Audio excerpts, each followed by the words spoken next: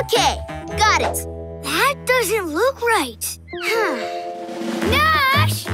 Give them a heads up. Right. Is that Marco?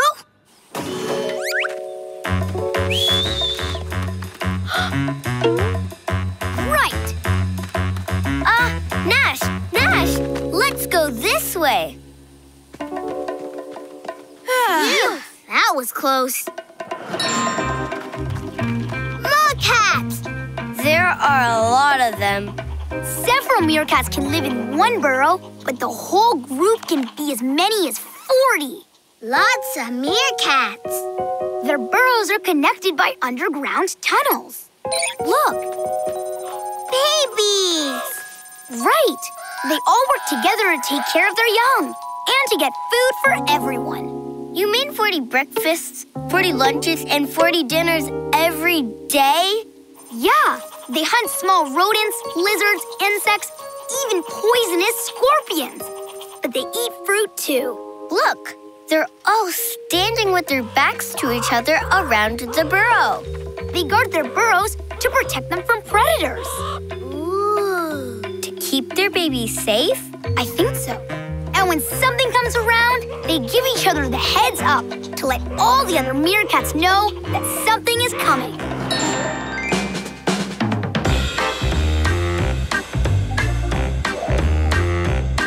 Heads up! Heads up! If you're any kind of friend of mine. Yes, no, stop, go. Give a heads up, give me a sign. If something's coming our way, and I gotta get a message to you, send a signal secretly. Let's do what the meerkats do. Heads up! Heads up! If you're any kind of friend of mine.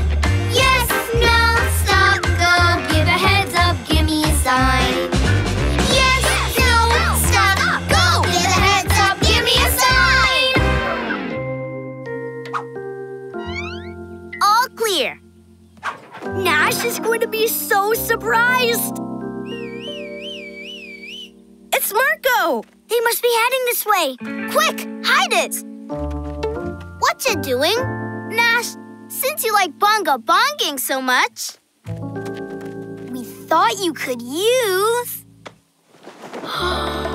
Bongos! Bonga, bong! Bonga, bong! Bang! Bonga, bong! There's an insect pushing a ball of poop. It looks like a kind of beetle. What would such a little thing want with such a big ball of poop? You don't think it's gonna eat it? Ew.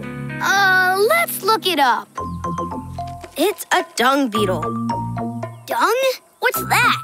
Dung is another word for poop. And yes, it's going to eat it. Yuck! Why? It says here that whenever an animal eats something, not all of it gets digested. Some tiny undigested bits end up in its dung. And that's what dung beetles eat? Yes, they also get water from the dung. Okay, this time I'm going to say it. Yuck! Where's it going? Yeah, if they're going to eat dung, why not eat it right here? Yeah, there's plenty. They bury it so they can eat it later? And they lay their eggs in the dung balls. It looks like it's working really hard. That ball is huge in comparison to the beetle. Dung beetles are the strongest insect. It can move a ball over 1,000 times its weight. That's like you pulling a school bus, Nash. Wow. But that's not all. Dung beetles help the environment of the savanna by burying and eating tons of dung produced by other animals. You mean they help to keep this place clean? Yes. Plus, flies lay eggs in dung. So by eating and burying so much of it, the dung beetles stop the fly eggs from hatching. So, fewer flies. That's amazing. Actually, dung beetles are amazing. Dung beetle, dung beetle, dung beetle, dung beetle, dung beetle, dung beetle. We've got a dirty job that someone's gotta do. They're small but mighty and they're tidy too. We're lucky there's a bug that's willing to lug around so much poop. They go to work every single day with a tumbling dance that looks like play. But if you had to do a job with poo, would you? Rolling, rolling, merrily along. Rolling, we're rolling, rolling along to the dung beetle rolling song. Dung beetle, dung beetle, dung beetle, dung. Rolling along to the dung beetle rolling song. Changing to Polo Marine mode. And down we go! Hey, it says here that the ocean has different zones that get different amounts of sunlight. Right now, we're in the topmost zone, called the sunlit zone. Plenty of sunlight can reach this area, but the deeper we go down, the darker it gets. Below the sunlit zone is the twilight zone. Here, a little sunlight can reach, and below that, deep, deep down, is a midnight zone. Light can't reach here at all, so it's completely dark. Wow! It's getting really dark.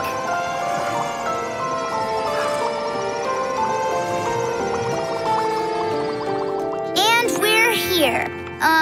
It's kind of spooky. I'll turn the headlights on. Whoa! What is that? A rat-tail fish. It's named that because of its really long tail fin. In the deep ocean, only plants and animals that can survive extreme pressure live here. And most of them look very unusual. Ooh, like that creature. Yes, that's a type of sea slug called a nudibranch.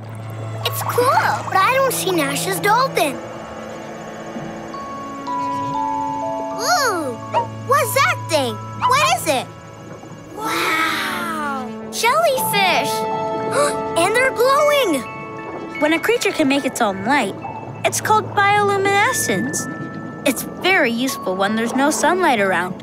Looky! Dolphin! Nash, you found it! The glow from the jellyfish helped you see where your toy landed. Oh yeah! Way to go, Nash! All right. Got it! Nice work, Willow! Dolphin. Here you go, Nash. Good as new. Wait! Just a little soggy still. Cool! Yeah! Aww. Dolphin! Yay! Oops! Nash! Uh-oh!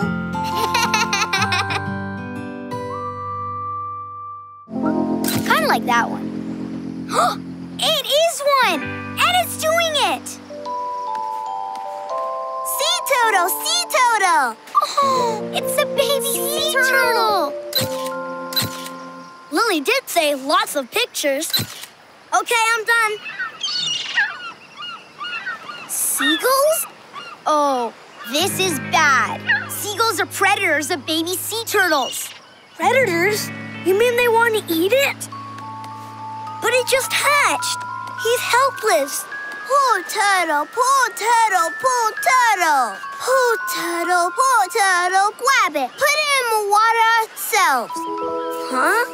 Nash says he wants us to pick it up and bring it to the sea ourselves. That's a great idea. Yay! Nash, wait. In nature, it's best to let creatures do things by themselves. We should only pick them up if there's no other way to help them. Go away, seagulls! If we could scare them off, it could give the turtle time to get back to the water. But what are seagulls scared of? Caterpillars? Thunder? Broccoli? Aha! Seagulls are afraid of hawks. So we'll make hawk sounds. They sound like buck, buck, buck, buck. Nay! Boo!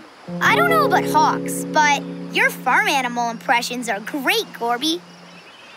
Here's what a hawk sounds like.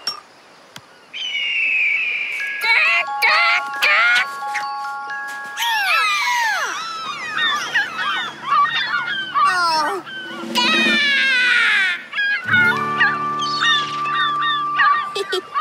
Good thinking, Nash. We need to be way louder to scare them. I've got an idea!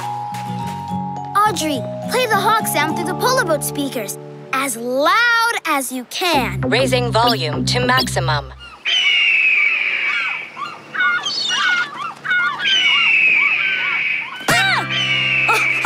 Oh man, that was loud! Look, it's working! One little turtle, one! Go, turtle, go! Go, turtle, go! Crawl! Bye-bye, turtle. Take picture, take picture, take picture. You're right, Nash. Now would be a perfect time for a picture. All right, let's take some photos. Of the sea turtle, I meant.